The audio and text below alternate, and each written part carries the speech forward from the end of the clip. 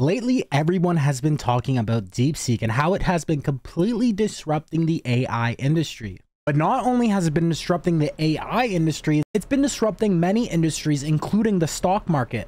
Let's take a listen to hear what Donald Trump has to say about Deepseek. Today and over the last couple of days, I've been reading about China and some of the companies in China, one in particular, coming up with a faster method of AI and much less expensive method. And that's good, because you don't have to spend as much money. I view that as a positive, as an asset. So I really think if it's fact and if it's true, and nobody really knows if it is, but I view that as a positive because you'll be doing that too. So you won't be spending as much and you'll get the same result, hopefully. The release of Deepseek AI from a Chinese company should be a wake-up call for our industries that we need to be laser focused on competing to win, because we have the greatest scientists in the world. Even Chinese leadership told me that. They said, you have the most brilliant scientists in the world in Seattle and various places. But Silicon Valley, they said, there's nobody like those people. This is very unusual when you hear a Deepseek, when you hear somebody come up with something. We always have the ideas. We're always first. So I would say that's a positive. That could be very much a positive development. So instead of spending billions and billions, you'll spend less and you'll come up with, hopefully, the same solution. Under the Trump administration, we're going to unleash our tech companies and we're going to dominate the future like never before. Now, recently on one of our videos, we went over Deepseek R1 and showed you how to use it in n8n and Cursor through their API as well as OpenRouter.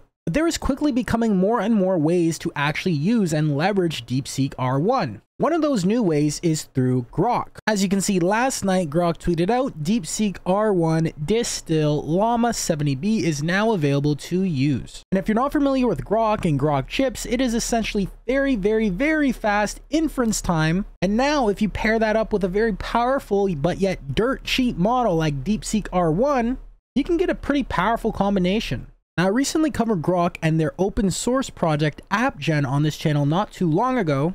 So in today's video, I'm going to show you more ways that you can use Deepseek R1 in tools like n8n as well as Groq AppGen. So without ado, let's dive right into it.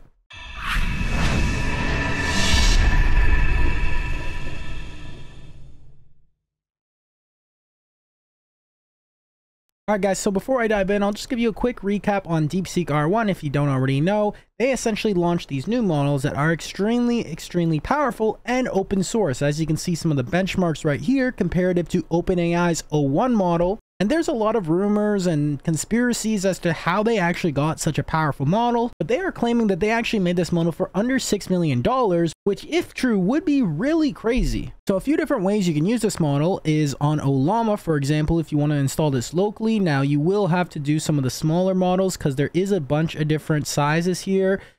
We got the largest version, but then we also have some distilled ones that are distilled like Quen and Llama here. And you could go ahead and run this locally just by simply running one of these commands right here on the specific size of your choice. And you could also use OpenRouter with Deepseek. You would simply just sign up for OpenRouter if you aren't already, get an API key, and then you can use that within tools like n8n or Cursor. And of course, you can go to deepseek.com. I'll leave a link down in the description below. And you can try out their model right here for free. You can also get the app, which is now the #1 in the App Store. So I can go ahead and say, tell me about Deepseek R1 and how it is disrupting the AI industry. I'm going to turn on Deepseek R1 as well as search capabilities here. Things are a bit slow right now because so many people are actually using Deepseek right now on their website. Okay, it looks like it finally is pulling some results right here. So as you can see, we got some thinking going on right here. And this is really cool because OpenAI's O1 does not allow you to see the actual thinking, as well as OpenAI's O1, they rate limit you unless you are on the Pro plan. All right, so this is really cool that it shows you the thinking because I believe that this is also giving a little bit more transparency with the user. So people are going to actually kind of trust the models a bit more because you can see what it does know and what it doesn't know. It will say like, hey, I actually don't know this. Maybe I should look this up, or judging by the user's query, I can maybe infer this, or whatever the case may be. You can see the different points right here: cost efficiency, redefining industry standards, open source democratization, performance parity with industry leaders, market and geopolitical impact, challenges and controversies, future implications. So pretty cool stuff. Now, some of the real power behind Deepseek is actually using the API and deploying it in different apps or in workflows, like here in n8n, for example, because it is about 90% cheaper than O1. So I actually showed you guys in the last video how to use this with OpenRouter as well as the Deepseek API, but I'll quickly just give you a recap. If you're in n8n, you just create an AI agent, you add an OpenAI node like so, and then you go down to a connection and you're going to add a base URL right here for OpenRouter, and then you're going to paste in your API key for OpenRouter. And then once you do that, you're going to change to expression from fixed, and you're just going to paste in the model ID right here, which is Deepseek/Deepseek-R1. This is for OpenRouter. Now for the Deepseek API directly, you're going to do the exact same thing, except you're using the base URL for deepseek.com right here, and you're using the model, which is Deepseek-Reasoner. Now the good thing with Grok is we actually have a model right here that is directly from Grok. So in my previous video, I mentioned that if we're using the Deepseek directly with the OpenAI integration, you won't be able to see the thinking, which kind of sucks in my opinion. You know, it is okay still, it's great, but I think that some of the real true power behind Deepseek is being able to see the thinking process of it all. So once you actually go into Grok here, you get your Grok connection. So you simply just add your Grok API key right here. And I'll leave a link to Grok right here down below. So you can simply just sign up for free, get an API key, and then go over to n8n, add that in. And you're going to select Deepseek R1 Distill Llama 70B. So unfortunately, this is the only Deepseek R1 model they have at the moment. Hopefully they'll get more, but this is still really cool and powerful. Next, let's go ahead and test this out. All right, so I'm going to say, hey, what model is this? And tell me a little bit about it. All right, and look how quick that was. That was extremely fast. As you can see, thinking I'm Deepseek R1, blah, blah, blah, blah, blah. So I'm Deepseek R1, an assistant created exclusively by Chinese company Deepseek. I'll do my best to help you. All right, so I'm going to say explain Deepseek R1 versus OpenAI O1 in depth. And as you can see, the agent is using the model right here.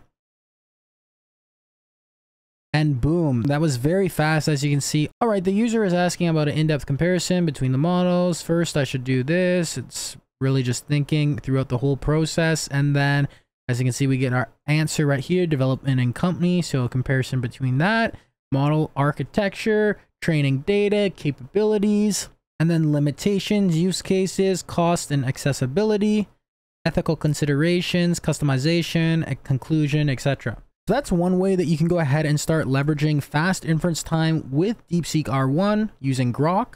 Like I mentioned before, and I did do a video on this a few weeks ago, Grok has an open source project called Groq AppGen. And you can actually go to appgen.groklabs.com. I'll leave a link down below, and you can use their cloud version, and we can go ahead and test this out right here. Let's say calculator, and it's just going to code us a calculator like so.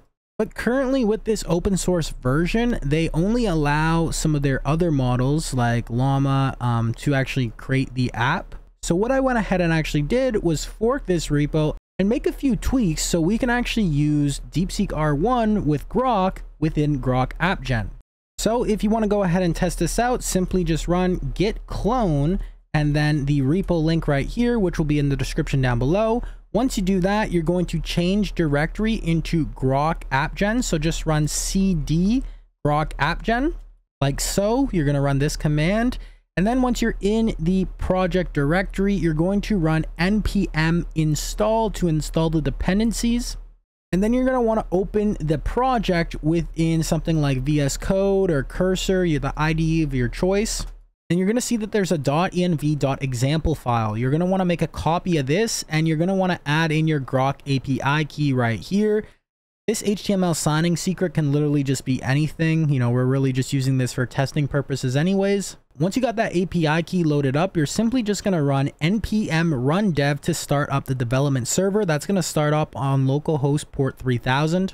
So as you can see, I'm on localhost 3002 just because I already have a few different servers up right now. Let's go ahead and just simply test this with a calculator. And boom, here we got a calculator. So 9 times 9 equals 81. Boom. Now you may be wondering, how do I know that this is actually Deepseek R1? Well, let's go ahead and say build an app with the name of the company that this LLM was made by. And boom, here we have our app right here. You can see it says Deepseek, your intelligent AI assistant. Ask me anything. Natural language processing, code generation, multi-language support. So this allows us to kind of test out Deepseek R1 distilled in something like a Bolt.new or a lovable type interface with the Groq AppGen. I'm not going to go fully through the Groq AppGen. You know, there's a few different things you can do. Like, for example, if I go weather app right here, you can see we get a weather app, but I can also give feedback and it will change up the app. I'm going to say add way more advanced functionality and apply edit.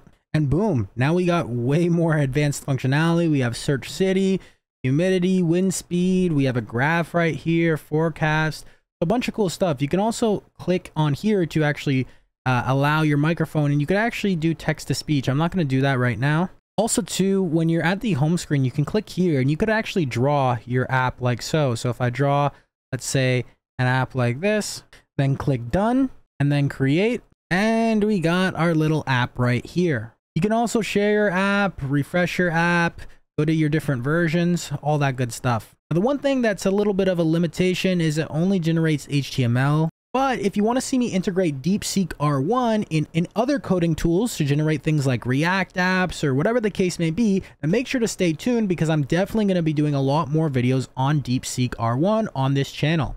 Alright guys, so that's pretty much it for this video. I just wanted to give you a quick rundown on the new Groq update that they now have Deepseek, as well as stay on the lookout because I know a lot of different other providers will be providing Deepseek R1, and I think using Groq with Deepseek could be a very powerful combination just due to the very fast lightning speed inference time. So if that's something you need for your app or your project, then definitely check that out. And like I said, all links covered in this video will be linked down below. You can also use Deepseek R1 distilled with Groq in n8n, of course, like I showed you here. But other than that, guys, if you're new to this channel, we upload videos all the time on AI, marketing, sales, business growth. So if you like that type of content, you got some value here, make sure to like the video, comment down below, and subscribe to stay up to date with the uploads. Let me know what your thoughts are about Deepseek R1 and this AI race that we're in right now. It is really starting to heat up and get crazy. Deepseek R1 has surpassed so many people's expectations with open source in 2025 already. So it's going to be really exciting to see where this takes us. And it's going to push some of these closed source companies, these frontier models we thought, to really start pushing out some updates. For example, Sam Altman just tweeted 2 hours ago, Deepseek R1 is an impressive model, particularly around what they've been able to deliver for the price. We will obviously deliver a much better model. And also, it's legit invigorating to have a new competitor. We will pull up some releases. But mostly, we are excited to continue and execute on our research roadmap and believe more compute is more important now than ever before to succeed on our mission. The world is going to want to use a lot of AI and really be quite amazed by the next gen models coming. Looking forward to bringing you all AGI and beyond. Let me know, do you think OpenAI is going to bring AGI or open source? Or another company? Let me know in the comments down below, guys. Also too, guys, if you haven't already joined our free Facebook group and Discord channel, stridecommunity.com, I'll leave a link down below for that. And then also too, guys, you're definitely going to want to check out Stride AI Academy, our free community. At the moment, it's currently free and it has a lot of behind the scenes resources, templates, tools, and stuff that isn't on this channel. So check that out while you still can. Also too, guys, if you run a business and you need help implementing AI agents like AI appointment setters, AI call center into your business, whether you're a coach, consultant, SaaS company, B2B service-based business, then book a call down below at executivestride.com/apply and we can see if it's a fit or not. Other than that, guys, I will see you in the next video. Keep hustling, keep grinding, and of course, guys, accelerate your stride. Take care.